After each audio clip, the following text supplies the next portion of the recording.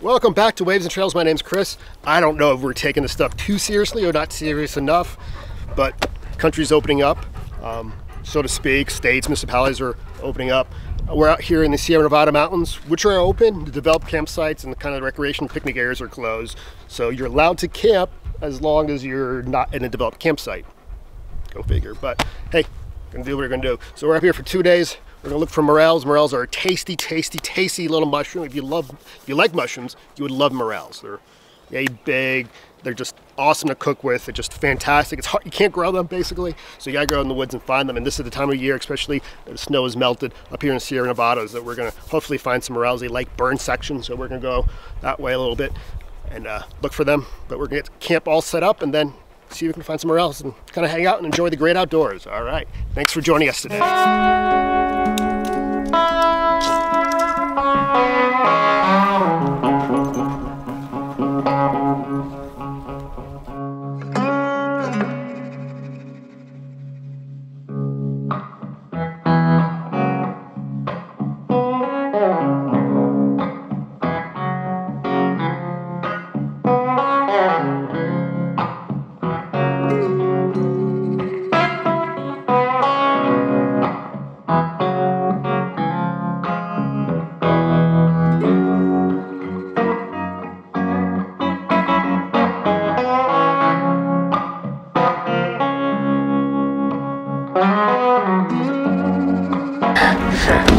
First start downhill, we'll work our way up.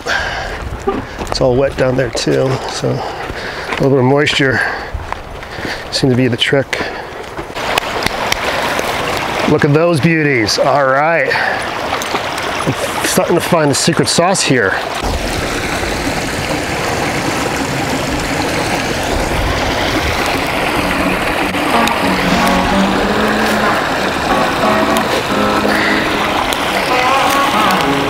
So we're gonna be picking for a while. One thing I did learn in Michigan is when these ferns start to come up. That's also a good indicator for morels. So we got one here, but looks a little old right out in the open. No, that's good. That's a nice big one too. I think that's the first one, true one I found out in the open like this. All right, last spot for today, and then we'll go back to camp. Big stream. That's today's haul. Nice handful.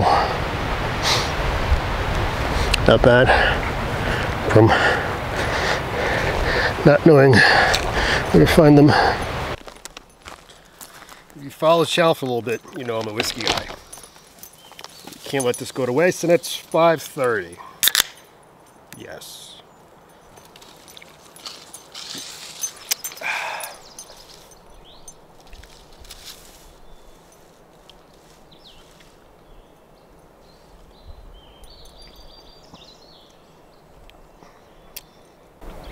That doesn't taste like anything. You know what doesn't taste like water? Dry fly bourbon. Now, if you look closely, 62% alcohol, 124 proof. Don't let that proof scare you. You can actually sip this. At least I can. And it's a good sipping whiskey. And it's not expensive. $40. 62%. Use it for the coronavirus. Can't beat a sunrise in the mountains. All right. Next morning. Next morning. It's like 6:30. A little chilly. We're gonna break down camp. We're gonna break down camp and go find some more. All right, day number 2. We're gonna go up this time and work our way down. So it looks like the trees have been dead for a while. They're popping up. Here's one. And after they burn, they look like everything else on the forest floor. Yeah, we came out to this next tree. The other one was right there.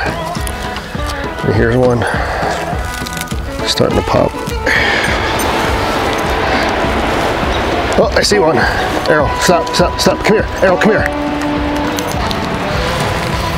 We got a couple in this area. Yep. There's about a bunch of them over there. Looking around. And one right here. Errol, stop.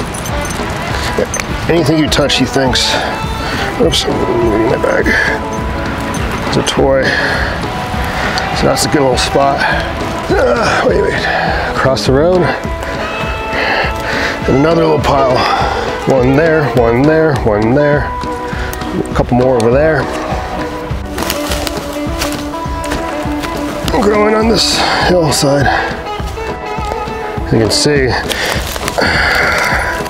someone was out here hunting for morels.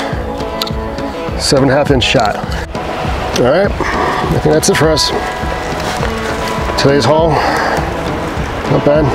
1.5 pounds, maybe 2 pounds. Look at these beauties. Look at these beauties. All right, I'm gonna get these guys cut up and cleaned for cooking. We're gonna go ahead and just saute them. If you like this video, give it a big thumbs up. If you wanna see more of the stuff I do, don't forget to subscribe, and I'll see you guys next time.